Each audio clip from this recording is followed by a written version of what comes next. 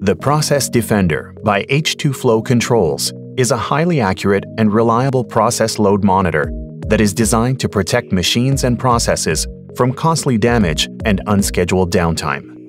By accurately and reliably measuring motor power, ProcessDefender uses the motor as its own sensor. No external sensors or extra cables are required, meaning reduced installation and maintenance costs.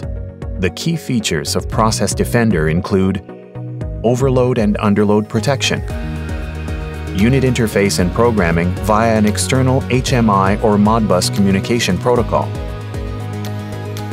logging of trip alarms, the ability to monitor various motor values, installs in any MCC or cabinet door for safe and convenient access and to avoid arc flash danger, field upgradable to unlock advanced features and functionality, and much more.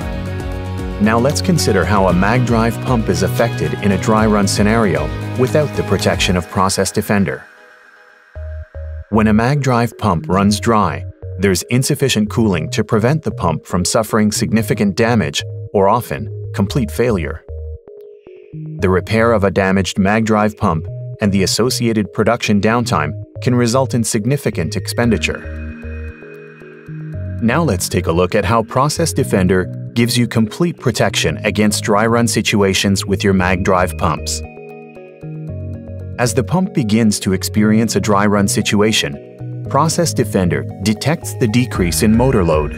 When this load drops below a user-defined set point, ProcessDefender shuts the pumps down, protecting the pump from failure and minimizing process downtime.